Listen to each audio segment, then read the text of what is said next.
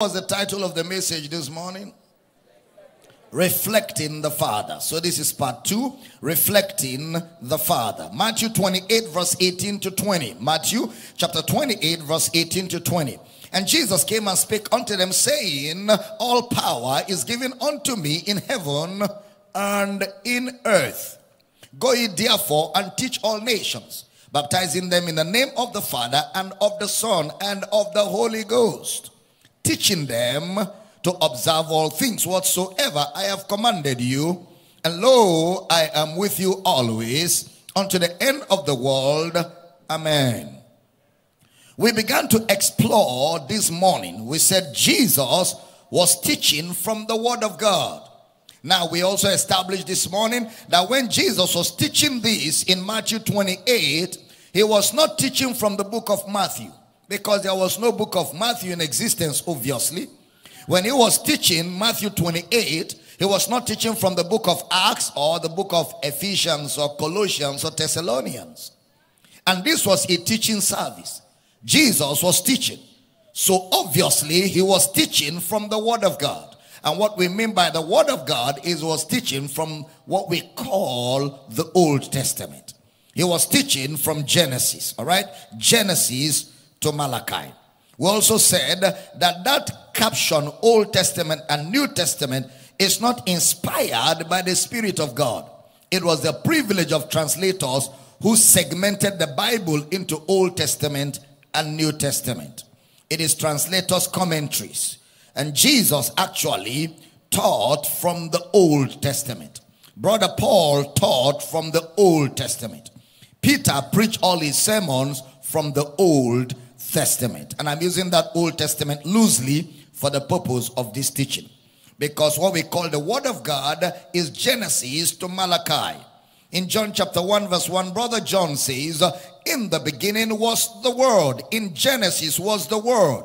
And the Word was with God, and the Word was God. The same was in the beginning with God. Verse 2. The same was in the beginning with God. All things, verse 3, were made by him, and without him was not anything made that was made. In him was life, and the life was the light of men. Where? In Genesis. And the light shines in darkness, verse 5, and the darkness comprehended it not. That's not Ephesians and that's not Romans. He is referring to the scriptures of the prophets, or what we call the Old Testament. Jesus, when he was teaching on the way to Emmaus in Luke 24:25, after the resurrection, he was teaching on the way to Emmaus. And he said to his disciples, O fools and slow of heart, to believe all that the prophets, observe, his teaching was all that the prophets have spoken. Ought not Christ to have suffered these things and to enter into his glory? Now observe verse 27. And beginning at Moses and all the prophets, he expounded unto them in all the scriptures. So Jesus called the scriptures Moses and all the prophets. That's the scriptures. He expounded unto them in all the scriptures the things concerning himself. So from Genesis to Malachi is the message of Christ. The message of Christ. Is Jesus the Word of God? Huh? Yes. So that means we have the Word of God in Genesis to Malachi. We have the Word of God in Genesis to Malachi, because he expounded unto them in all the scriptures the things concerning himself, and he is the Word of God. So Jesus taught from the Word of God. What is the Word of God? Genesis to Malachi. Then in Luke chapter 24 verse 44, he now looked at those disciples and said to them, these are the words which I spake unto you while I was yet with you, that all things must be fulfilled which were written where? In the law of Moses and in the prophets and in the Psalms concerning me. Next verse. Then open he their understanding, that they might understand the scriptures. opened he their understanding, dinogio, which means he split open for the first time their minds, that they might understand sunemi. That is, he put the facts together and brought meaning out of the scriptures. So he opened for the first time their understanding, and then the facts were put together for them to see the message of the scriptures. So Genesis to Malachi is the word of God. Brother Peter will put it like this in 2 Peter chapter 1 verse 16. 2 Peter chapter 1 verse 16. For we have not followed cunningly devised fables, muthos, when we made known unto you the power and coming of our Lord Jesus Christ. But we're eyewitnesses of his majesty. Next verse. For he received from God the Father honor and glory, when there came such a voice to him from the excellent glory, this is my beloved Son, in whom I am well pleased. Next verse. And this voice which came from heaven we heard when we were with him in the holy mount. Next verse. We have also a more sure word of prophecy, whereunto, did you observe prophecy is singular? We don't have prophecies. The entire Bible is the prophecy. That means everything the prophet spoke were tied together as one, because they were speaking the same thing. That's why it's called the prophecy, a more sure word of prophecy, whereunto you do well that you take heed as unto a light that shineth in a dark place, until the day dawn and the day star arise in your hearts. 20. Knowing this first, that no prophecy is singular, no prophecy of the scripture. So the scriptures have a singular revelation. No prophecy of the scripture is of any private source, private origin. Prophecy. One singular word, bebio, in the Greek, it means fulfillment. A more sure word, he's not doing a comparison as if what we have now is better than what we saw. A more sure word simply means we have the fulfillment of the prophecy. The word more sure means when something is assured. More sure word of prophecy. Words that were spoken by the prophets. And that's the word propheticon. In the Greek, the words of the prophets. Look at that, 2 Peter, verse 21 of it. 2 Peter 1:21. For the prophecy came not in old time by the will of men, but holy men of God spake as they were moved by the Holy Ghost. He says the prophecy of the scripture is the light of God that kept shining in the dark places through the Old Testament. It was the light that shined in the dark.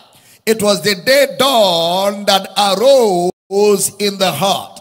That prophecy of the Christ. He is the day star.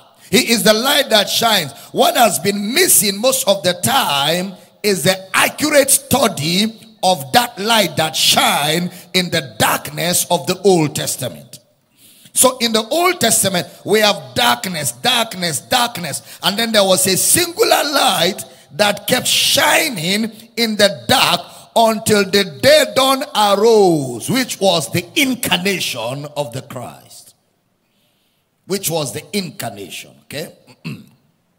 In 2 Timothy 2:15, Brother Paul says, study to show yourself, the word spudazo, be diligent to show yourself approved unto God, a workman that needed not to be ashamed, rightly dividing the word of truth.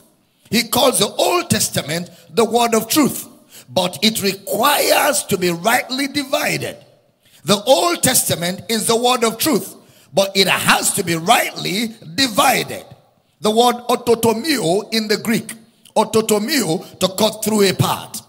In Luke 24:27, he expounded, which means you have to walk through the interpretation of the scripture. So the first thing you need to do with the writings of Genesis to Malachi is to understand the language. Understand the language. Then understand the context of the events. Number one, understand the language in the Old Testament. Then number two, understand the context of the events. Those two things are critical. What was going on when the words were said? When you understand that, then you come to your own world. Okay, so we arrive at the concept of interpretation as identification unifiers. Identification unifiers, which means that what happens years ago and what's happening today, to see what is common. Identification unifiers. Then discover what is the theology in what was said. What was the theology in what was said? Then apply. What was the theology in what was said? Then apply it. You don't apply it until you understand it. Okay? Now, can I grow spiritually reading Genesis to Malachi? Huh? Yes, because the epistles were written from Genesis to Malachi. All right? Now, we will do some study in the next few weeks in this area because we're looking at something that's very critical. We began to look at the concept of heaven in the first service, and I'll encourage you to get the material like I said. And we began to look at the concept of our Father as concepts that Moses used in communicating to his audience. Listen carefully, everybody. Genesis, Exodus, Leviticus, Numbers, Deuteronomy were the teaching ministry of Moses. That was Moses' teaching ministry documented. The messages that Moses preached to his audience. And after preaching those messages, they were documented in books for us to see. So when Moses was speaking to his audience and he said to them, in the beginning, God created the heaven and the earth. Moses was not talking about the physical heaven and the earth. Moses was using a parable to communicate spiritual realities. Okay? A parable to communicate spiritual realities. And I laid some framework this morning that will help you if you were not here.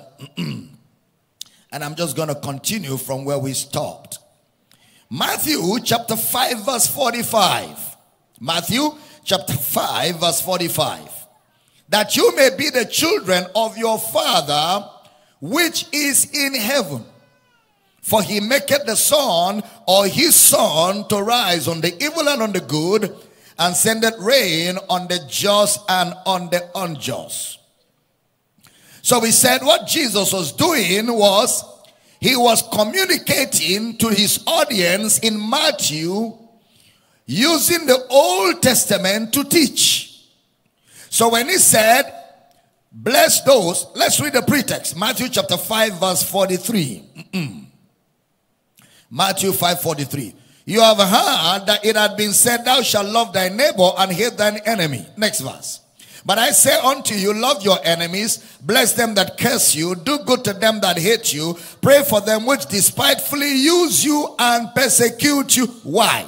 Next verse. That you may be the children of your Father which is in heaven, for he maketh his sun to rise on the evil and on the good, and sendeth rain on the just and on the unjust. So Jesus was teaching these from Genesis. So the question will be, where in Genesis do we see that the Father blessed those who curse him and did good to those who despitefully use him? Because Jesus teaching this will mean he was taking a cue from the Old Testament.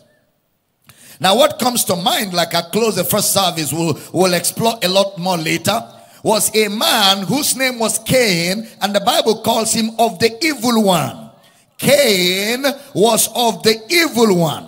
He disobeyed God and he held the word of God in contempt. And yet God preserved him. God said, you know, I am going to put a mark on you, whosoever touches Cain will pay sevenfold. This is Cain who didn't believe the word of the Lord. This is Cain who held the word of God in contempt. Yet God treated him with goodness, with mercy, and with preservation. And he says, when he said that, the mind of the audience Jesus was talking to went to the fact that no revenge as the Father. No revenge as the Father. All right? And he says, right from Genesis, God institutes the action of not doing evil for evil from Genesis chapter 4. From Genesis chapter 4 was the institution of God that evil should not be paid for evil. And God illustrated that by his character in how he handled Cain. So God became the founder of no revenge. God became the founder of no evil for evil. And his audience must have seen that as he spoke. But then why do we have hate your enemy in the Bible? And why are those things written in scripture? Is Jesus saying don't obey the scriptures? Because I showed you two scriptures in the Old Testament where he said, he said evil for evil, don't wish somebody well. And we saw where he says love. We saw the two. Is there a contradiction? Well, stay with me. He is asking us to read everything. You don't select what you read. You read the whole book. So we read from the beginning. Because when you use the word father, father means one who began something. That's the meaning of the word father. One who began something. One who is an ancestor, a progenitor, or a founder. One who began something. One who is an ancestor, a progenitor, or a founder. So he says here that he is the founder of good, not evil. That God is the founder of good, not evil. Anytime you want to cause a social media frenzy, just put there very big, God never killed. Everybody will gather there. I know how to get them. God has never killed. Hey! Because their religious God is a killer. Their religious God is a murderer. Their religious God is wicked. Their religious God is a reflection of the bile inside them. Their religious God is inhuman. Their religious God is a slave driver. Their religious God does not have mercy and forgiveness. Somebody came on my page and said, well, how can Dr. Damina say that God does not kill? I speak to all of you that are on this page. Your enemies shall be punished. Then I asked my office to answer him. And supposing you are somebody else's enemy.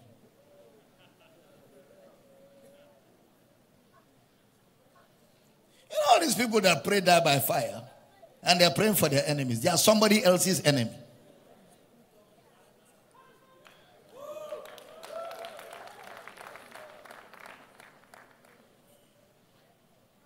You were God's enemy. Everybody here was God's enemy. If God didn't kill you by fire, then God does not answer die by fire. If God answers those stupid prayers, nobody will be alive. If thou should count iniquity, who can stand? But there is forgiveness with you that you may be feared. It's his goodness that leads to repentance. I don't know if they don't read their Bible. They have more faith in Elijah than Jesus. They are not born again. They have more faith in Moses than Jesus. They are not born again. They are not our subject. Somebody came on my page and said, Dr. Damina, how can you say Jesus is God? Jesus is not God. That teaching is from the devil. So I asked them to reply him. You are not even a Christian. We have no basis of discourse. You are not even a Christian. So what are we discussing? Have you ever seen light and darkness negotiating? So to even answer you is a waste of my time. Because we don't agree. Until you agree that Jesus is God, you are not a Christian. So if you can't come there, we have no meeting point. Our meeting point starts from where me and you agree that Jesus is God. And outside Jesus, there is no God. So if we agree on that, we can travel. But once you don't agree that Jesus is God, there's no basis of discourse. So when people challenge what you believe, the first question you should always ask them to avoid wasting your precious energy and time is that, okay, I've had your question. Let's see if we have a meeting point to start this journey.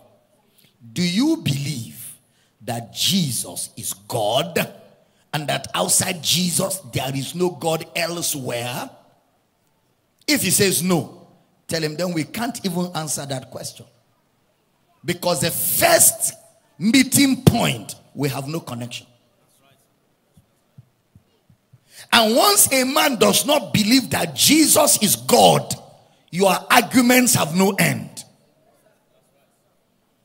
You understand what I'm saying? So you're wasting your energy.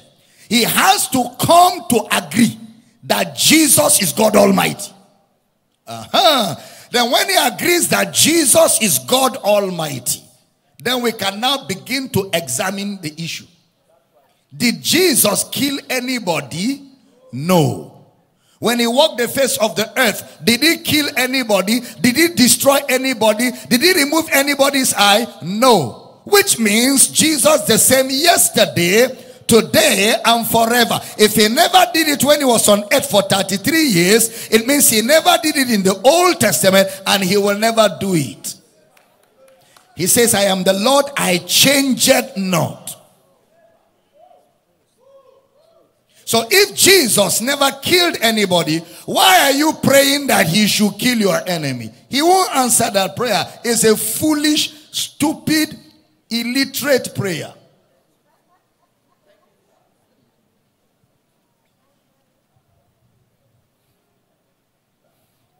I'm teaching good.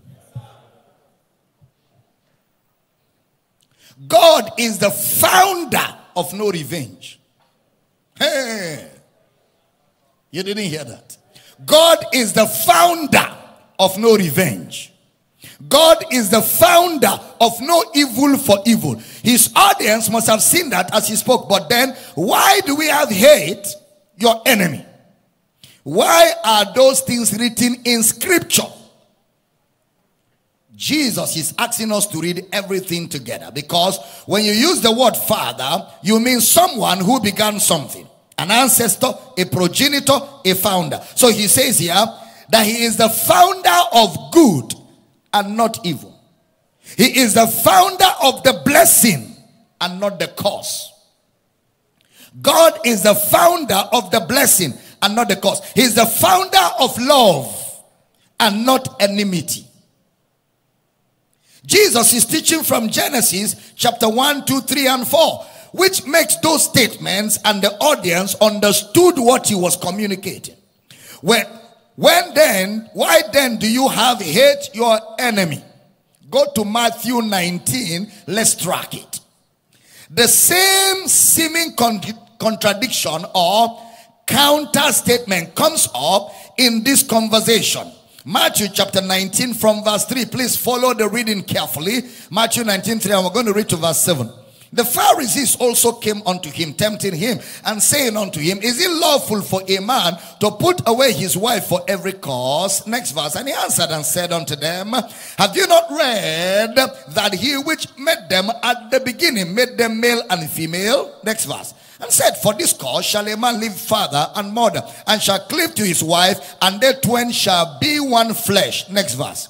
Wherefore, they are no more twain but one flesh. What therefore God hath joined together, let no man put asunder. Next verse. They say unto him, why did Moses then command to give a writing of divorcement and to put her away?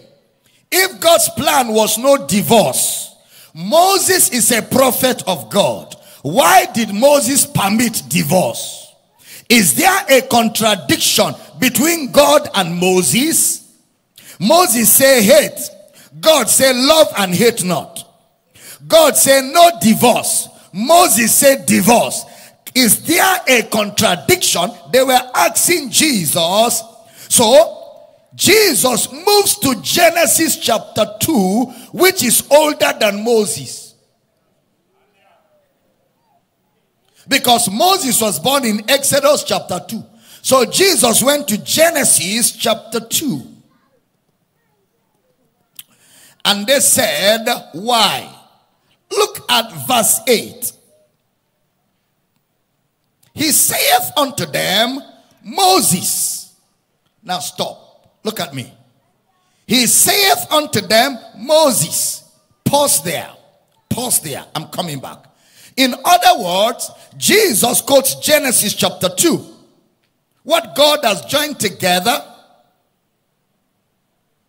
so shall a man leave father and mother and cleave to his wife, and they two shall be one flesh. They are quoting Deuteronomy 24 verse 1. Jesus is quoting Genesis chapter 2. Jesus is quoting Genesis 2. They are quoting Deuteronomy 24 verse 1. And oftentimes that happens in Bible study. Listen carefully, everybody. You forget that you don't jump to Deuteronomy without reading Numbers. You don't read Numbers without reading Leviticus. You don't read Leviticus without reading Exodus. You don't read Exodus without reading Genesis. The books of the Bible are such arranged so that you read them in their sequence. You don't go to Deuteronomy if you have not read Genesis, because you'll be confused. Something happened in Numbers that made a reason for a second law. The second law was Deuteronomy. There was Exodus, Leviticus, then something went wrong in Numbers. And because of what happened in Numbers, another law was given in Deuteronomy. The book of Deuteronomy is the book of the second law. Now, wait. Numbers has Leviticus, and Leviticus has Exodus, Exodus has Genesis. Before Genesis 3, we have said there is Genesis 2. And before Genesis 2, we have said there is Genesis 1. You don't read Genesis 3 before you read Genesis 1. You read 1, you read 2 to understand 3. There's a sequence of thoughts, and there's a sequence of understanding. So, observe. You read the Bible into each order. Before you get to Genesis 12, where God called Abraham to make a people for him. We have Genesis 11, where people built a tower to make a name for themselves. Before Genesis 12, where God called Abraham to make a nation for him. You have Genesis 11, where they built a tower to make a name for themselves. So you see that one issue corrects the other. So you must read the scriptures intelligently. Don't pick Deuteronomy without reading Numbers. They wanted Deuteronomy 24. Jesus said, no, don't be smart. Let's start from Genesis 2. We can't hang ourselves in Deuteronomy 24. Let's go to the very foundation, Genesis chapter 2. Like the devil quoted Psalm 91. He said to Jesus, it is written, he shall give his angels charge over you to keep you in all your ways, lest you dash your foot against a stone. That is Psalm 91. Then Jesus said to the devil, before Psalm 91, there was Deuteronomy chapter 6, which says, thou shalt not tempt the Lord thy God. You should have read that first to know that you shouldn't quote for me Psalm 91.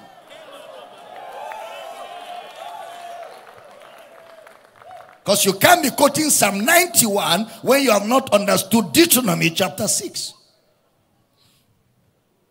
There's a sequence of thoughts in scripture, which means Jesus has asked us to read scriptures contextually. He read it systematically.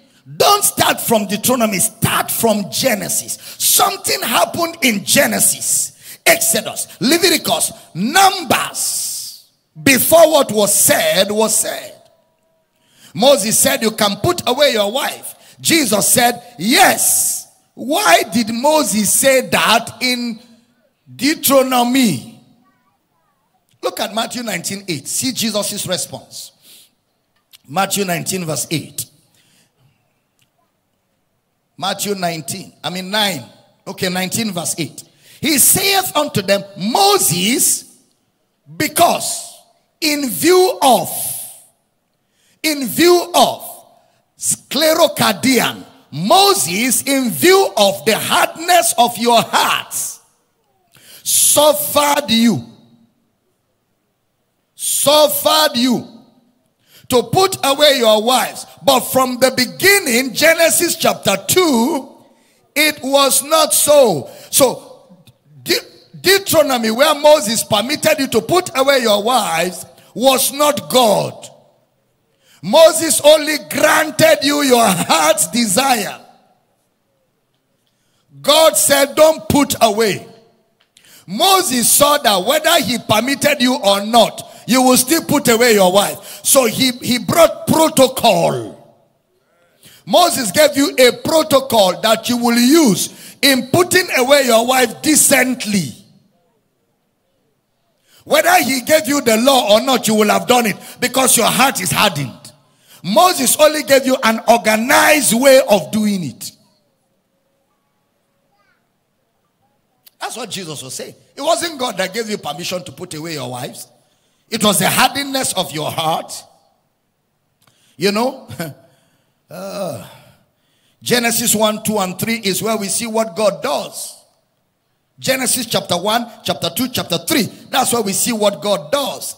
Then we will see man's actions and inactions, man's disobedience, and God walking through the disobedience, the actions, the inactions. God is walking through. Man has decided to resist God. God cannot force man. God can't force man. But God loves man. So because God loves man and God can't force man, so God cannot push man. So what God does is to walk within the circumstances that man gives him allowance, and within it try to be as good as possible towards man. Peradventure, he may persuade man to have a change of mind. So God walking through the circumstances doesn't mean that is his perfect will. It just means that because he loves man, he can't abandon man. So even though man has rejected him, he still comes around with love to see, can I be of any help? The circumstances are not perfect, but God has to navigate through to still bring out his love for man. That's what we see. So God is walking through imperfect circumstances to perfect his plan. God said to Israel in Exodus 19 verse 6, I want to make you a nation of kings and priests. They said, we don't want. We don't want. Then Moses said, when you get to a point where you're going to want to have kings like other nations, even though God doesn't want you to have kings like other nations, he wants to rule over you directly. But if you get to that point, Remember, despite the fact that God doesn't want you, it's not his will for you, Moses said it's still okay since that's what you want. But whenever you choose to have that king, make sure he doesn't have causes to take you back to Egypt. Make sure he does not multiply gold or wives. Make sure he doesn't worship idols. Why will God give instruction when it is not his will? It wasn't God talking. This was Moses, their leader, who also loves them, saying, okay, in the midst of two evils, let's look for the lesser evil. Are we teaching here? Yeah. You've rejected God. You don't want God. You've said no to God. Me, Moses, I'm a prophet of God. I represent God and I represent you. So since you have said no to God completely, let me look what you have. Your options are two evils. Of the two evils, this is lesser. Because the consequences that will come from this lesser one will be lesser consequences than the other one. So because I am your leader and I love you, let's go with this. It's not God giving them the option. It is Moses reasoning with them within the circumstances available to see what works better. I'm teaching here. The devil's alternative. In 1 Samuel chapter 8, they did it. They came to Samuel. We want a king like other nations. And Samuel chose a king for them. Again in Numbers, God told them to go to Canaan. They said to God, we are not going to go. We will send spies first. They doubted God. And out of unbelief, they sent spies who brought them a report that defeated them. It wasn't God.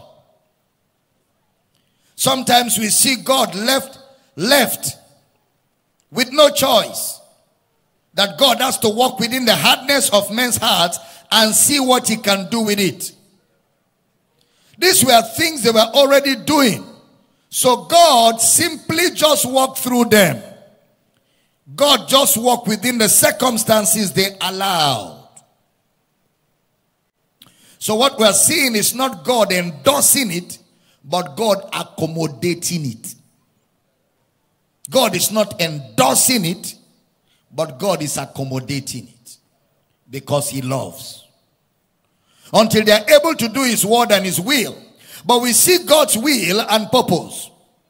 God working through man's disobedience and man's will. So it's not a contradiction with God. It's a contradiction with man. The contradiction is with men. Because the hardness of the heart is with men. And it is men that rejected God's ways.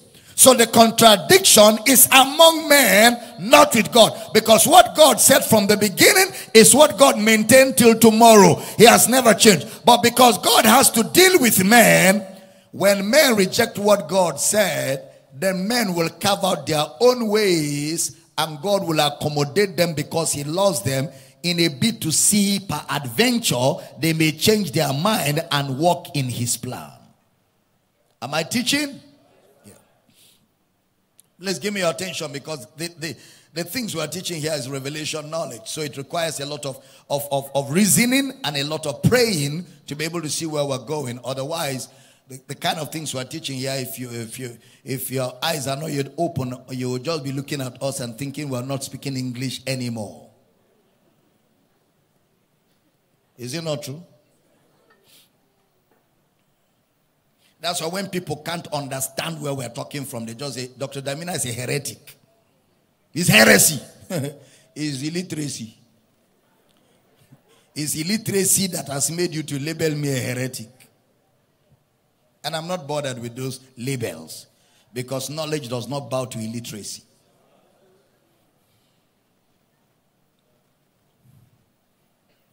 And that's why we pray in the spirit a lot here. So you have understanding. So if we're on the same page to this point, can I have a powerful amen? Amen. So it's not a contradiction with God, it's a contradiction with men. Moses, because of the hardness of your hearts, suffered you. Not God, Moses. Moses, seeing the hardness of your heart, simply wrote out what was there.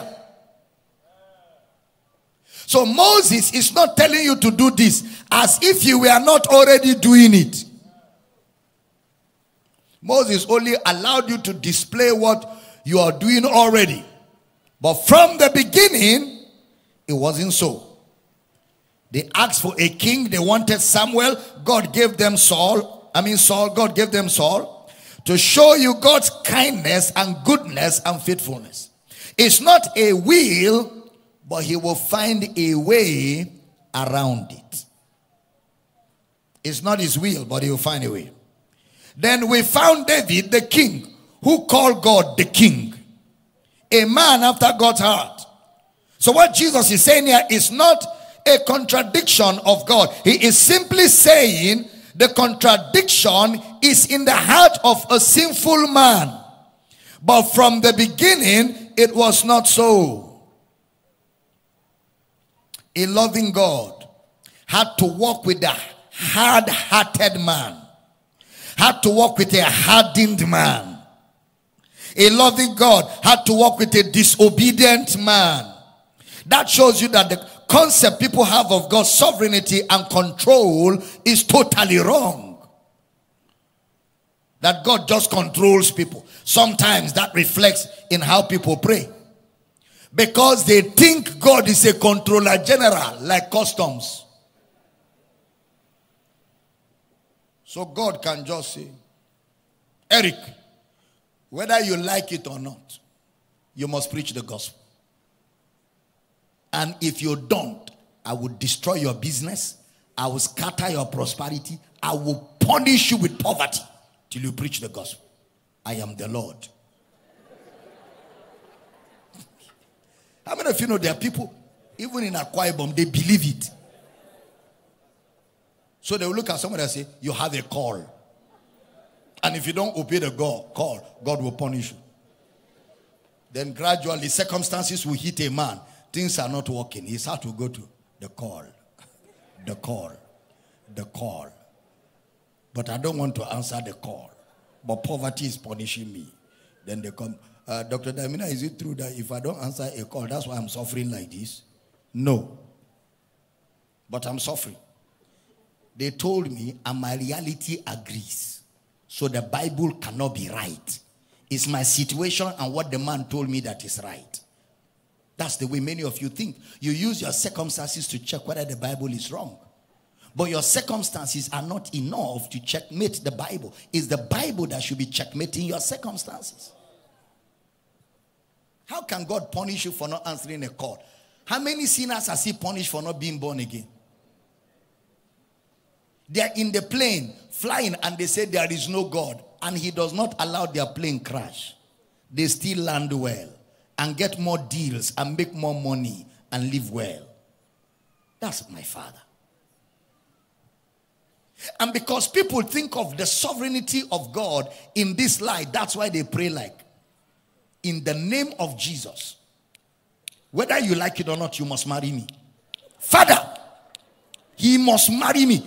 I cut him off from any girl that want to see him. Blindness, blindness, blindness, blindness. You must marry me. You must marry me. Anywhere you enter, I command fire to pursue you. You must marry me. Those prayers are coming from a mindset that does not understand God. God doesn't behave like that. That's a native doctor you are operating with. God doesn't force. If God is going to force people, is it to marry you he will be forcing people for? He will be forcing people to be born again. His plan is to have everybody to be saved. Yet, he's not forcing anybody. You didn't come here by force. You came here by choice. You heard me preach. The message made sense to you. You got blessed by what you heard. And because you like what you were hearing, you were getting to, feeling at home with the understanding. And it was affecting your lifestyle without effort. Suddenly you found out that by listening to me, your life is getting better. Things you're struggling with in your life, you're no more struggling with them. So the message must have an impact. And because of that, you came to hear more. So God didn't force you. God only wooed you with his goodness and drew you close to him. That's the way God works. He never forces. So when you're praying and asking God, force him. Father, break his heart. Break his heart. You are doing witchcraft. That's not God. My God doesn't force people. My God woos people, loves people. And then when he discovers you're getting more hardened, he will throw goodness on you. Boom. Throw goodness on you. Boom. You'll be overwhelmed with goodness that you begin to say, what have I done to deserve this? What have I done? I'm a bad person. I'm a wicked person. Yet good things are happening to me. Oh God. You'll be forced to say, oh God, have mercy on me. The goodness of God is what brings men to repentance. God cannot punish you for not preaching the gospel. Instead, he will bless you and make life too good and comfortable that you say, what can I do to say thank you to God? Let me preach.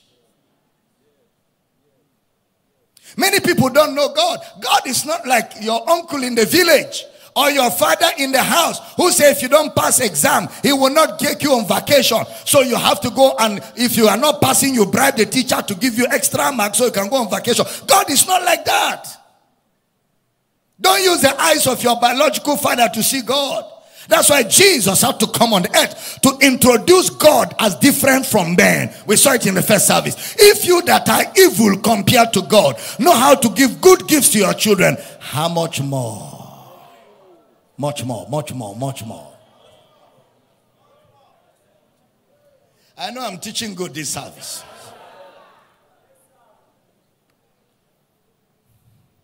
Lord, make him obey. Lord, make him obey.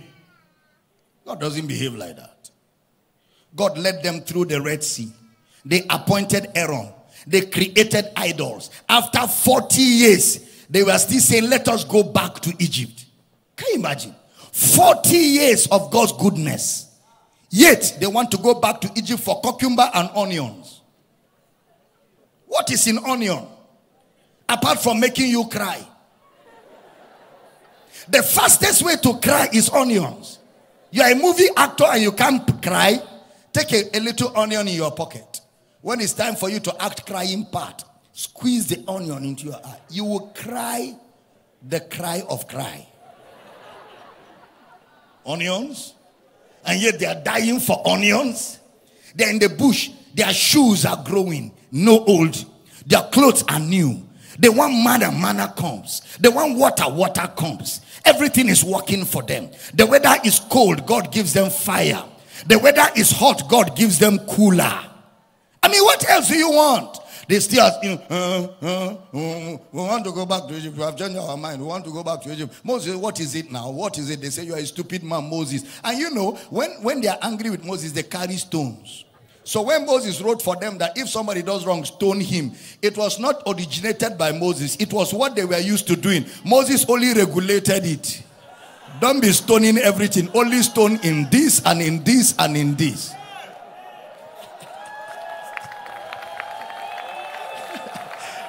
I don't know if I'm teaching good here. Moses was just regulating with the laws so that at least things won't be too bad. It was the devil's alternative. Are we still here? So when they read these things in the Old Testament, it's because of the hardness of their heart. And this is God, the God of light. The God of light. He had to walk with it gradually till he comes where he is. Has to send his son Jesus. So you will see the Bible written in a progressive way. Waiting through inefficient and different vessels to arrive at God's ultimate plan. So when Jesus says, be like your heavenly Father, he is saying what Moses said, be ye holy as God is holy, because they had a lot of idols. So God is saying, be different. I am different. You also be different. Be like me. Be like your heavenly Father. In the spirit. The Spirit of God hovering over darkness. God said, let there be light. So Jesus here is referring to God in the Old Testament, who had to love the just and the unjust, which includes Israel, the disobedient nation of Israel, which also included Abel and Cain. Cain, the wicked one. So now, I've just arrived at what I wanted to teach.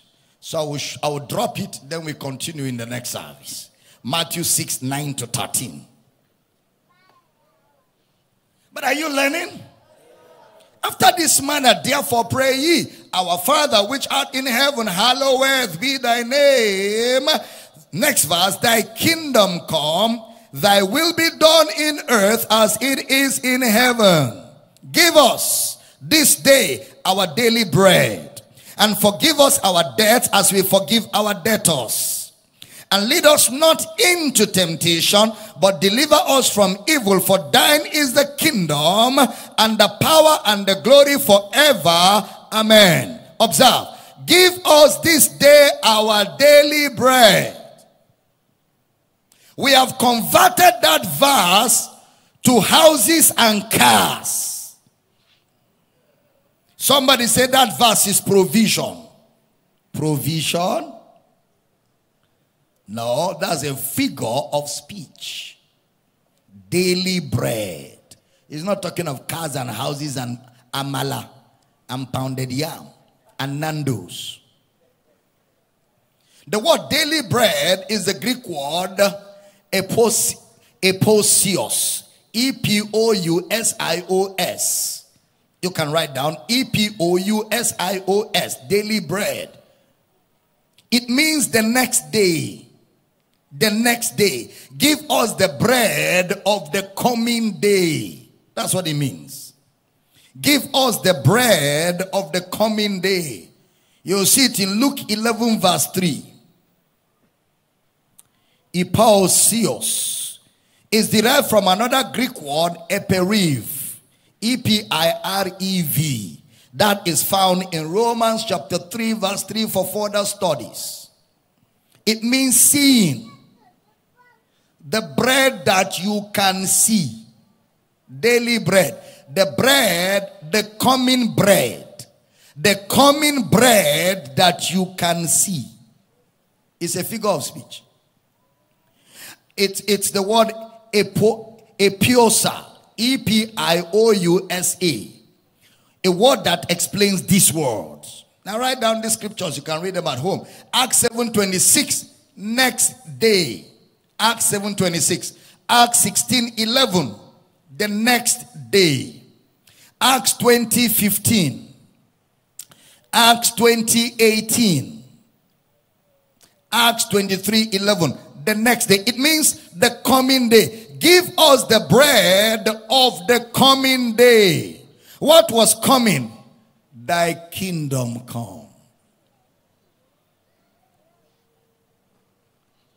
Thy kingdom come. So give us the bread of thy kingdom, which is coming. Are you catching? So give us the bread of your coming kingdom. Why will he use the word bread?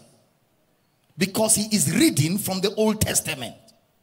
Where is bread in the Old Testament? Dethrone your enemies, chapter 8, verse 3. Deuteronomy. Don't mind me. I'm just joking. Deuteronomy. In those days, that's what we used to call Deuteronomy. Dethrone your enemies. Deuteronomy chapter 8, verse 3. Put it up.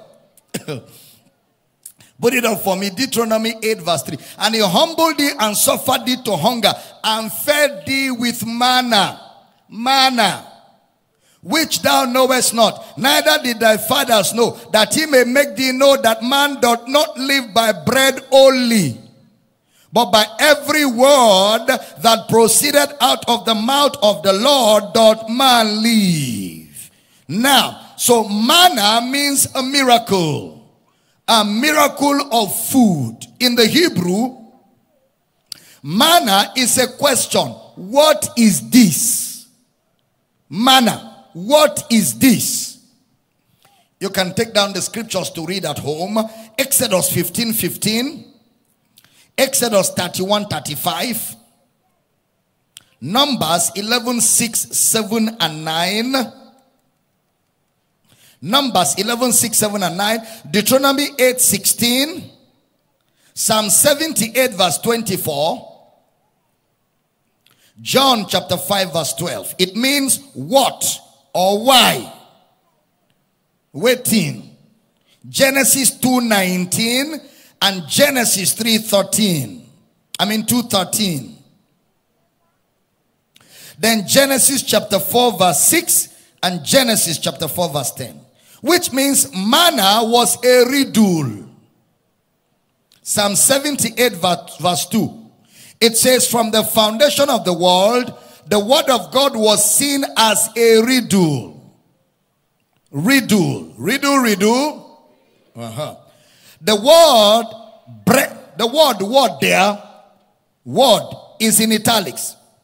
So it will be from every that proceeds out of the mouth of God. Not from every word, from every that proceeds out of the mouth of God. So manna was given to them as food, so they can see that the word of God is food.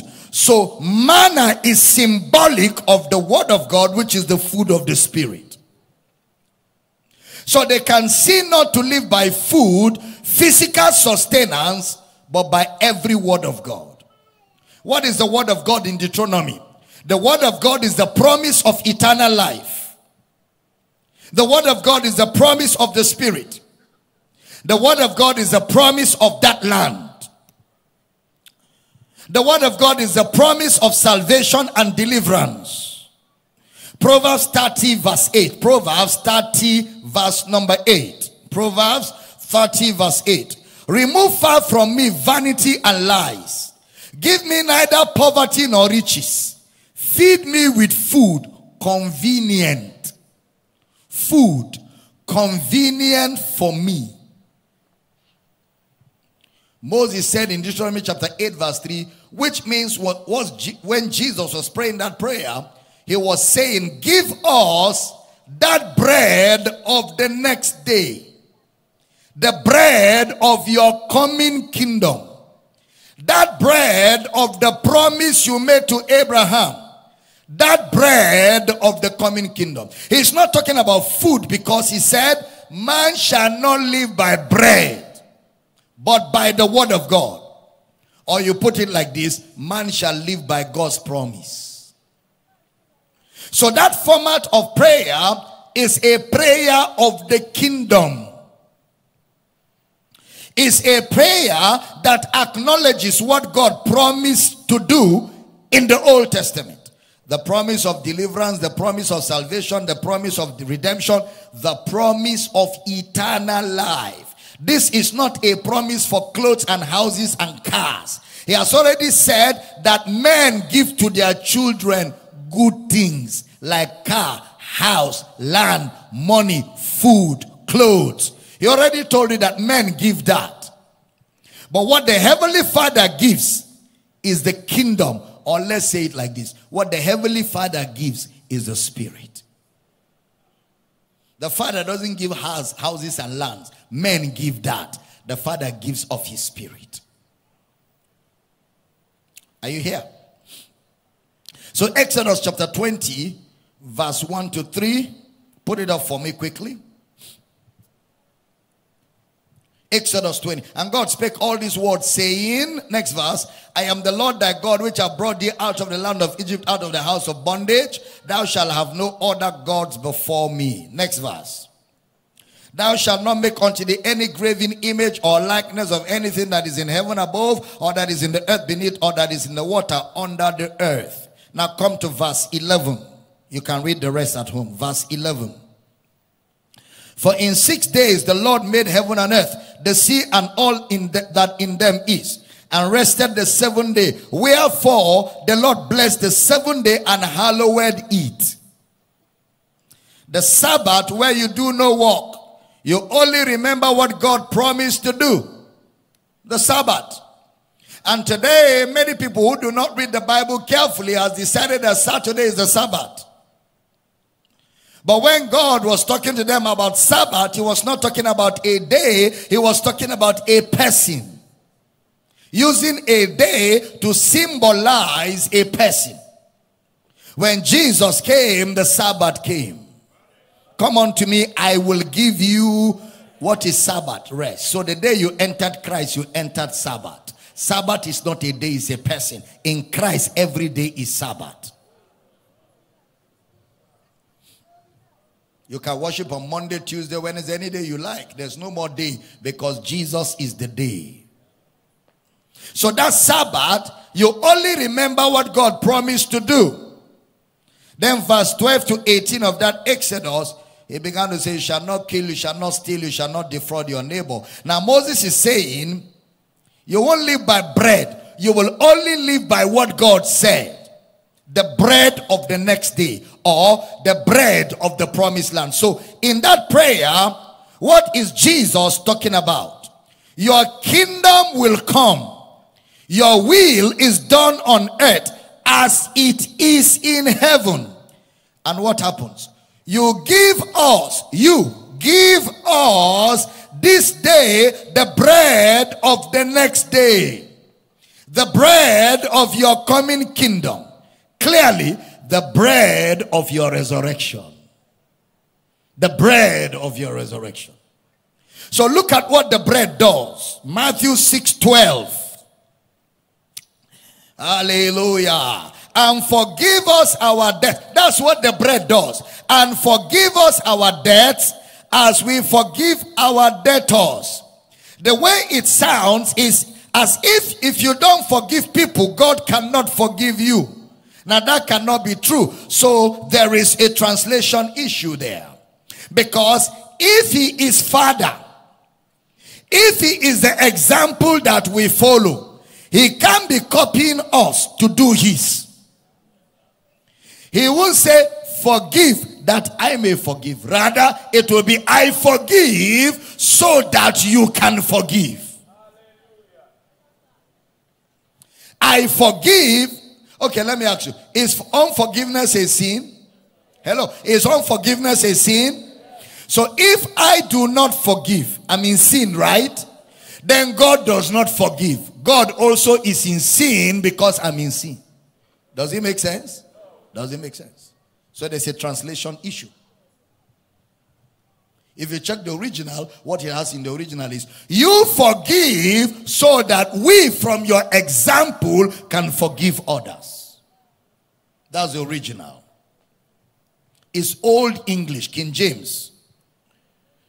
Because the prayer is, your will be done on earth amongst men as it is. So we are copying what we see in heaven to replicate on earth. So when heaven forgives, we learn forgiveness from heaven, and we too on earth, we give forgiveness. Are we here? Which means when this prayer is answered, we begin to reflect the Heavenly Father. So his will on earth amongst men is done as it is in heaven. So when it says, forgive us our debts as we, the proper Greek is, forgive us our debts so we can forgive our debtors. That is, you are the example of what we do. When we do this, your kingdom has come. When we start forgiving people the way you forgive, that is the reality of your resurrection. The Father is not the follower. The Father is the example. So there's something wrong with that interpretation.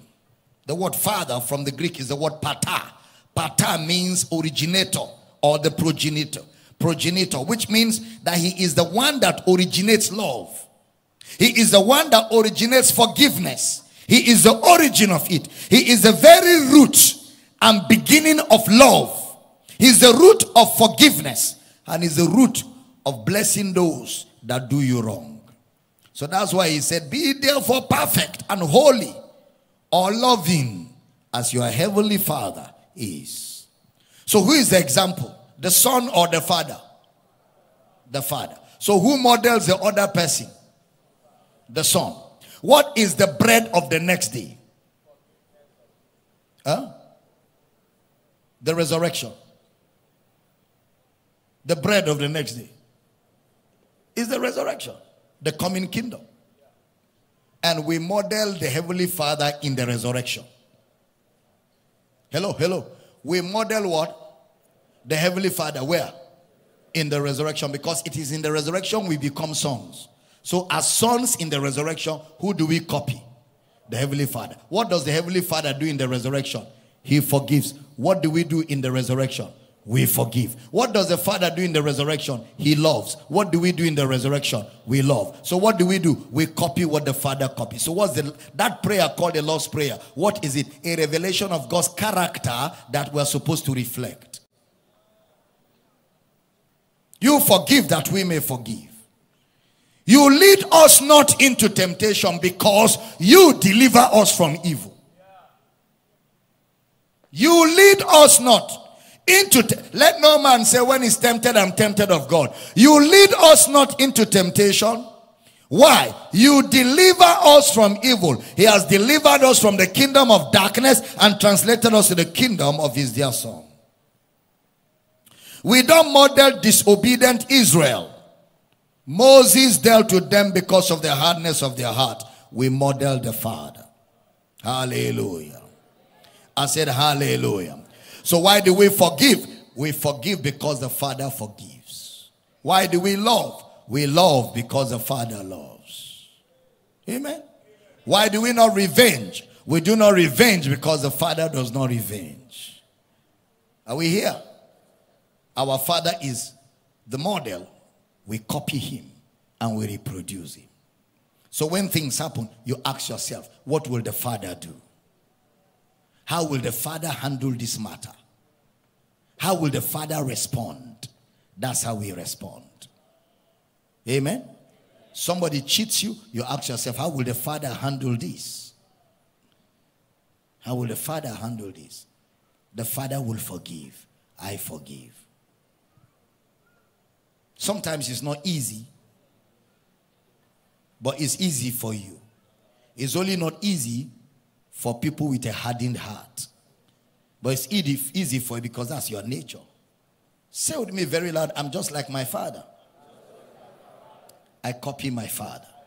He forgives, I forgive. He blesses, I bless. He prays for those who are very uncaring. I also pray for those who want to take advantage of me. I didn't hear a good amen. Get on your feet and shout, I'm just like my Father. Turn to your neighbor, say, I am just like my Father. I forgive like my Father. I love like my Father.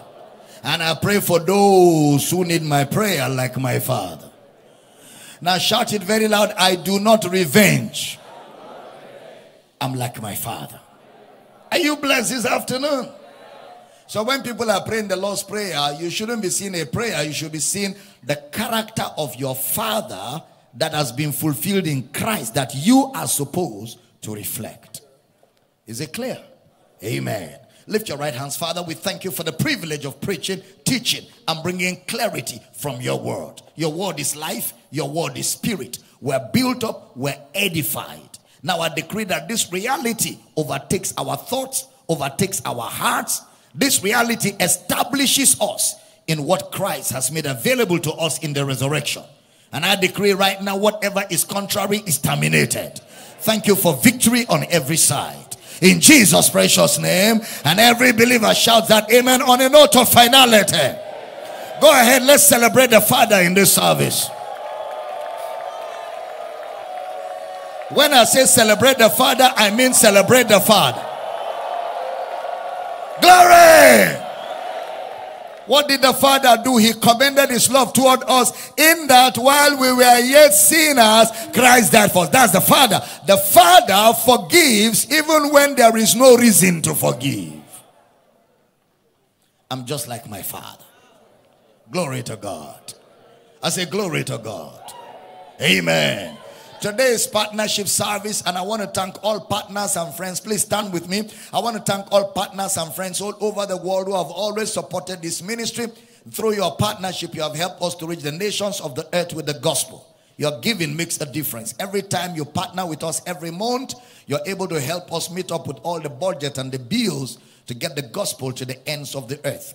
And I want to thank all of you. I do not take your partnership lightly. And today I want to ask people who have not yet partnered to consider partnering with us. Just imagine this good word being available everywhere human beings are on earth. Imagine what transformation will happen all over the world. It is possible. It is very possible. If all of us together can unite our resources and push the gospel out there. And that's what partnership is about, where you take a portion of your monthly income to support what we do in this vision of reaching the world with the true revelation of the gospel of Christ. So partners, thank you. And those of you that are yet to be partners, that are considering being partners from this month, all you need to do right now is shoot a mail to me, Dr. Abel Damina at yahoo.com. And I will make sure all the banking details are sent to you with other partnership information. But all the partners that have always partnered with us, we want to thank you. And I want to also mention that as a partner, especially those of you who always partner through, different nations in different campuses around the world, always make sure that when you send us your partnership commitment, you shoot a mail to Dr. Abel Damina at yahoo.com. indicating you have done your partnership commitments, because I always make sure a letter is sent from my office to you, thanking you, and a prayer for you in that letter. That's also the way you get to know that your money got to us. So always make sure you shoot us an email or just shoot us the proof of payment of your partnership, and you will always hear from me. And why I'm saying this, because some people have complained that they send in their partnership, they don't know if we received it. And some of them, when we check where they sent it to, it didn't come to us. So make sure that you don't send your partnership to any account outside the account that is scrolling on television, on Facebook, YouTube, Instagram, and all the various platforms that we use. Don't send your partnership commitment to this ministry to any account outside of those accounts, so that nobody takes advantage of you and wastes your money for you and defeats the purpose for which you are giving to support this vision. Always make sure you send it to those accounts, and when you do, shoot a mail to Dr. Abel Damina indicating that you've sent your partnership commitment. That way we're able to know between us that you got it through to where it is supposed to get to, and we send you a letter thanking you and appreciating your commitment to this ministry. Please, this is very important for all the onliners and for those in all our campuses all over the earth. Those of you in church, you already know that when you redeem your partnership, the banking details are there. And if you bring it to the office, they give you a receipt to acknowledge receipt of what you have paid as partnership. And that comes to the ministry, so we're able to do what we do. Please don't take that instruction lightly. It's important and very important. So today I want to pray for all the partners all over the world, including new partners who are joining the partnership. We want you to know we're so grateful. Father, we pray for all partners all over the world. Every man, woman, boy, girl, child that always partners with us. All our various campuses all over the world that partners with us to ensure that this gospel gets to the ends of the earth. I pray that your needs are met, your desires are granted, and the blessing is upon you in the name of Jesus. Thank you, Father, for answered prayer. In Jesus' precious name. And every believer says a powerful amen. I also want to mention that today we are challenging people to give for our social media campaign. And I want to thank those of you that have started sending in your commitment for social media campaign. July is 30 Days of Glory Bible School and all that event happening. We want to make sure that the social media is totally overtaken with the teaching of God's word. So we want people to support our social media campaign. Some of you can give us $100, $50, $500, $200, $1,000, according to your financial ability. But I really want you to support our social media campaign. It takes a lot of money to push things through the social media and get it into everybody's face. It takes a lot of money. So we want to ask you to help us. Those of you that want to give online, just reach me with an email, Dr. Abel Damina at yahoo.com. Indicate that you want to support social media campaign. We will send you banking details, the account where the money is supposed to go to for social media campaign. And I want to thank you for responding and making your resources available. Somebody did for you to hear. When you do, somebody else will hear what God is doing in this place. Can I have a powerful amen? Jael, please come. You were talking to me. Jael just walked up to me within the week. Can I have a mic? Okay, you can use my mic. He just walked up to my office. I was studying. Her mother was sitting with me in the office. And she said, Daddy, we need to get this gospel to the ends of the earth. And she spoke with such, such passion. And I wanted to just share with us why she said what she said. Good afternoon, church. So a few days ago, I saw this video of a man who was sharing his childhood story of how when he was like 5 years old or 6 years old, his mother moved him and his family to a city to be part of a church. And this church was led by a man who basically believed that demons were among everyone on earth, and there's only one church, everyone else would go to hell, and you have to protect your mind from these demons so you wouldn't be possessed. So they moved to this city to be part of the church, and basically the church believed that if you were overweight, you were possessed by a demon of gluttony. If you were a guy and you had feminine mannerisms, you were possessed by a gay spirit, just ridiculous things like that. So this boy, 5 years old, he had feminine mannerisms, so they said he was possessed by a gay demon. And his parents believed it completely, so they pushed him away from society, kept him on his own. And when, after a few months of trying to exorcise the demon, they said that this demon was too strong. And so he needed to be taken to a special camp where they would beat out the demon. So they tortured him, they beat him, poured water, they did so many things to him. So he's telling this story, and he's like, many years later, telling it to his children and his wife, and he's like in his 50s, and he's saying that he's still getting therapy for such a traumatic incident because he still believes that it was his fault, that he was possessed, in quote, by the gay demon. And so when I watched this video, it was scary, it was enlightening, because then I realized that people actually go through such horrendous things in this world because they meet such fake people who preach the fake gospel in the name of, you need to be saved or else you go to hell. And it just made me so angry that such people can't actually have access to the real gospel, and which is why I went to my dad to say what I said, because it made me realize that it's so easy when you're in such a loving environment filled with people who actually know the gospel, you tend to forget that other people who aren't in such an environment like we are, aren't experiencing and gaining what we are gaining. They're actually suffering. It makes you forget how scary life is without God, without hearing the gospel. Life is horrible, hell on earth for so many people, which made me realize how important it is that the gospel should be spread across the world very quickly. Because such people, if they finally meet someone who's preaching the actual gospel, they wouldn't want to hear it because of their past experience. If you go to them and you say God loves them, they'll be like, why didn't he protect me from what I went through? Or why are you saying such things? I don't believe you. So it makes our work double, because then we have to take time and spend more time with them, breaking down what they've heard, erasing it from their minds. So we need to reach so many people first before anyone else can reach them with the fake gospel, because it's so, so important. Because when I watched that video, it just made me realize that how sheltered I am, because my dad is a pastor, he's preaching the right thing.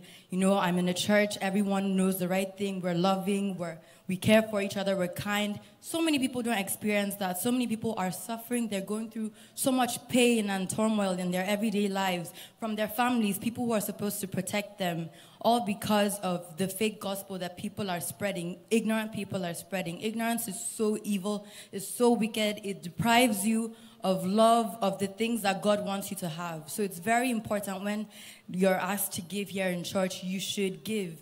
Because even though you might not be able to go out and evangelize yourself, your money goes for you. Even if you can't go out, your money still goes further than you could ever go, faster than you could ever go.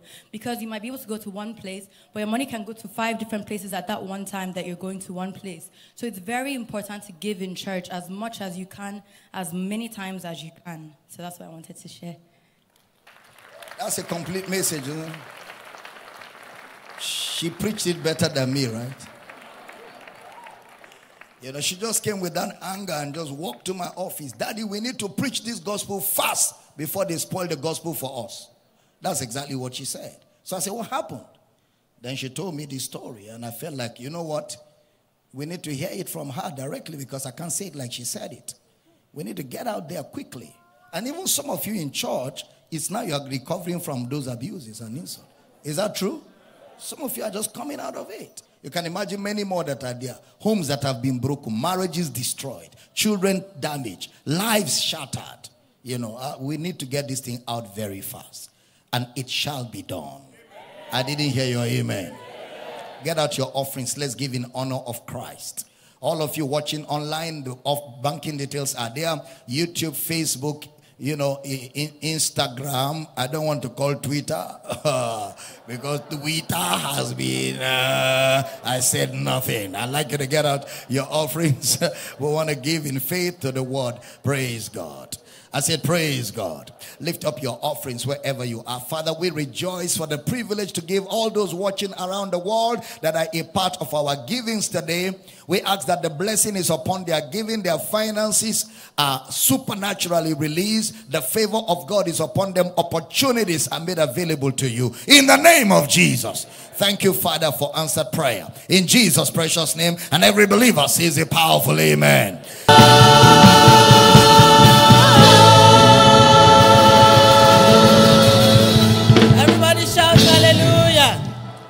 Glory to Jesus. Amen. I welcome you once again. Amen.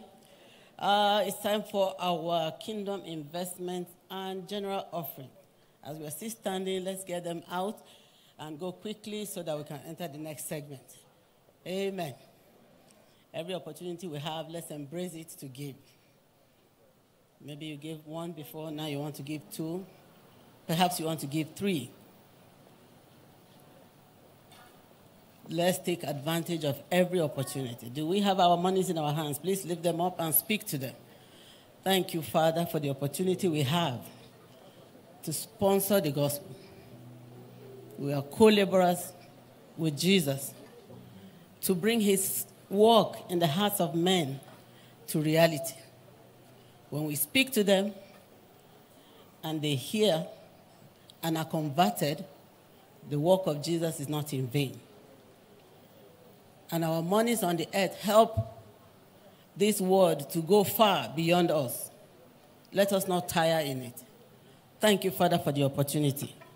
In Jesus' mighty name we give. Amen. Amen. Your investments in the basket and the general offerings are on the altar. Anywhere here on the pulpit.